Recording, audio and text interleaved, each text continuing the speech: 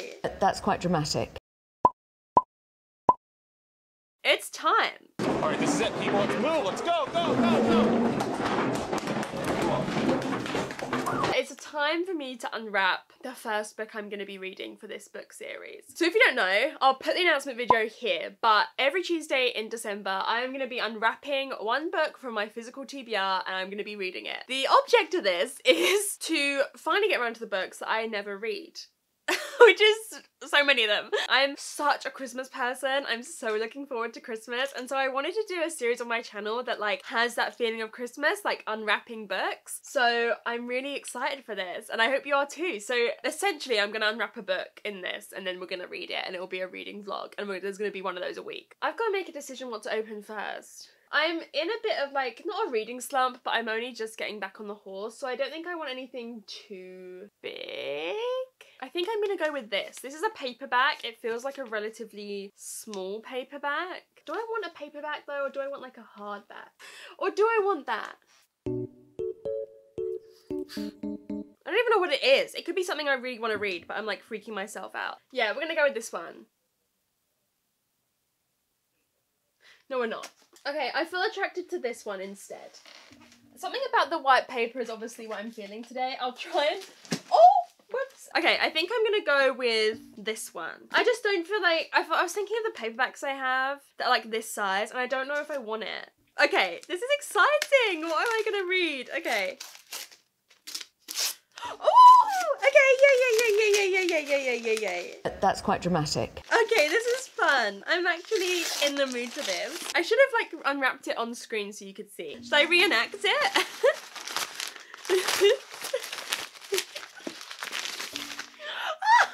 Security! Can you please escort this lady over here out? Okay, so in this vlog, I am going to be reading The Midnight Library by Matt Haig. This is one I've been wanting to get to since it came out. Molly from Mind of Molly very kindly gifted this to me for my BookTube birthday back in September, for my 1 year on BookTube. Okay, I was actually in the mood for some fantasy. Oh, between life and death there is a library. Yes, Matt Haig. So it says, when Nora Seed finds herself in the Midnight Library, she has a chance to make things right.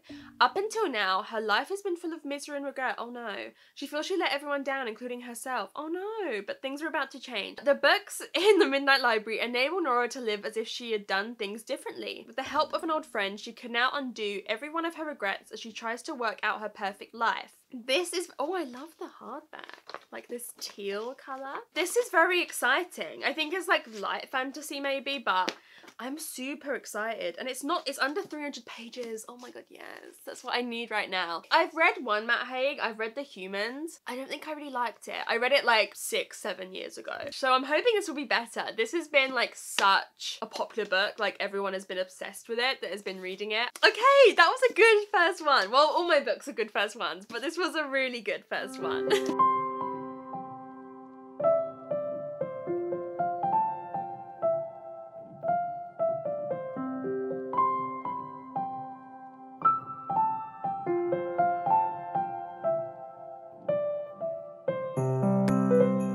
So I am only 17 pages into this, like I'm barely into it at all. And like I already feel like it could be 5 stars. You know when you just get that feeling when you start reading a book where you're like, yes, this is it. It just feels special. I think it's going to be dealing with, well, it is already dealing with a lot of heavy topics surrounding mental health, which is something I know Matt Haig is very vocal about and open about. The chapters are all starting with 9 hours before she decided to die, Nora, So we know that she is going to, I assume, commit suicide, and so that's this kind of like heavy thing lingering over everything that we're reading at the start. I'm just really in love with the writing already. I think the writing is beautiful so far, so I'm excited to read on more. I just haven't had time to read. It's not that I haven't wanted to. And I'm just really intrigued to see what the Midnight Library is and how that works. I'm really excited to actually get into it. I just wanted to let you know that my initial thoughts were this is going to be 5 stars. And like, I don't want to speak too soon, but there's been very few books that I've had that initial feeling and haven't been 5 stars. There's been a few, but it's rare.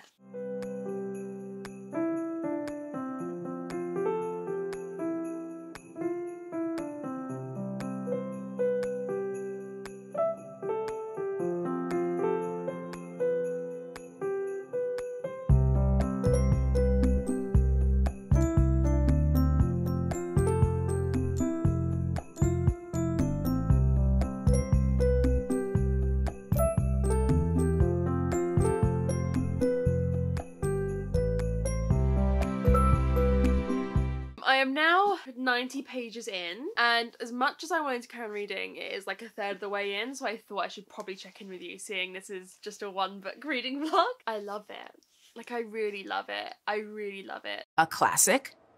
Classic. Not debatable. Not up for debate. I think I mentioned that our protagonist, it's counting down to when she decides to die. We know that at the start. And that happens. But as much as I say trigger warnings for suicide, the good thing about it is that it's not on page, like explicitly described. So I definitely appreciated that aspect of it. I think Matt Haig probably knew that it would be very triggering to some to read that. And it's not, you don't need to read it. It's very emotionally impactful without that. And she has travelled to this place called the Midnight Library, and essentially it is just her getting the chance to go and visit lives where there's a certain regret that she has about her life, be it something to do with a relationship, something to do with a job, a career, where in that life she didn't not do the thing that she regrets not doing, if that makes sense, or doing the thing that she regrets doing. That doesn't make no sense. So in one, she's like, oh, I regret breaking up with the guy I was engaged to, so she goes to the life where they were together. If she feels disappointed with that life that she goes to in any way,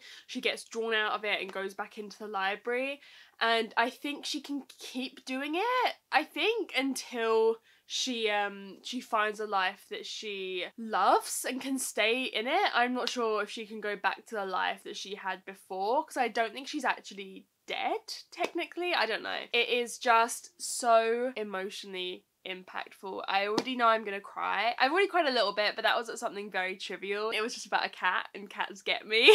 I really love the writing in this. It's so beautiful, and just the way that it's dealing with mental health. I'm struggling to think of a fiction book that has dealt with mental health in this way, that has just had such a perfect look at it, of how hard it can be living with like poor mental health. And I really love our main character, and I just love this idea of like glimpses into all these different lives, and I just think the pacing is brilliant, the way the book is written is brilliant. Like, I just think everything about it currently is brilliant. That's all I really can say. I just love the way it's structured, of like being back in this library with this librarian, questioning about her regrets, and then going into this other life and seeing what she achieved that she had always wanted to achieve, but also what the drawbacks of that life are. And it's just dope. Like, it's just so cool. So I'm really enjoying it. I cannot wait to read more. Okay, so I haven't read anymore, but I just wanted to check in to say that I'm hopefully gonna finish it today. I'm just taking the day off of like uni work and stuff. I'm gonna go out to the local garden centre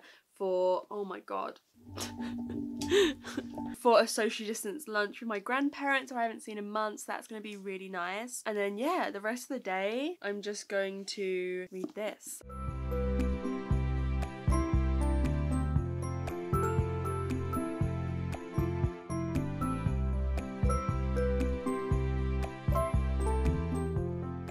So I didn't finish it like I wanted to, and I'm now on page 182, and I'm still loving it. I just haven't been reading as much, but hopefully now I'm gonna get back into it. Sometimes I just go through these stages, and it's hard when I'm trying to post a lot and I'm really busy with uni. Like, I've got an essay due on the 17th, and I haven't done much reading for it yet, and it's currently the 7th, so I've got 10 days. And voila, what do we have, ladies?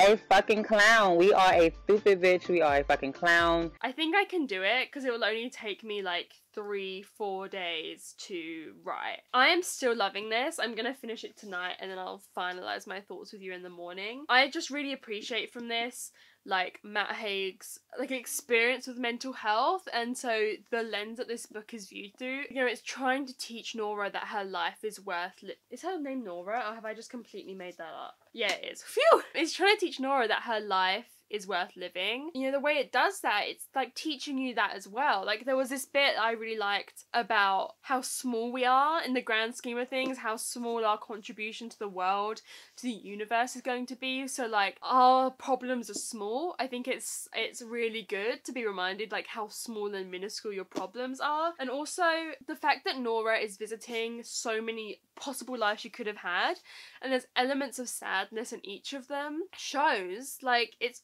there isn't a quote I can read you out. It's usually a really insightful like page or half a page rather than like just a line that hits home. But talking about like you're gonna have sadness in whatever dream life you have, though you'll be sad because you can't be happy without being sad. And it's, I mean, like, you've heard that phrase how many times? Like, you've heard it so many times. Like, there's no happiness without sadness. There's no light without dark. And, like, you always, like, okay. Like, it always just rolls off the head. You always go, okay. Do you know what I mean? Because if you're sad, you're sad. This said it and explained it and discussed it in such a brilliant way, like, across a page, that it finally hit home. Like, I was finally like, yeah. And it makes you think about stuff in your own life, and I think it makes you feel a lot more lucky. It makes me feel very grateful. I'm really loving it. I'm really excited to just sit and finish it tonight. I've got about 110 pages. I think it's going to be 5 stars. Like, although I've barely been reading, sometimes I find when I'm loving a book, I don't read it as fast because I just want to savor it and be reading it forever. I mean, this should have taken me a day and I've been reading it for like a week, but that's okay. Sometimes you just need that to happen and then you can read loads. I'm going to finish it tonight and then I will give you my full eloquent thoughts in the morning. I finished it and I'm giving it 5 stars. Like, we've known that's going to happen throughout the whole of this reading vlog, really. I'm really happy today. Yeah. This is for all of us.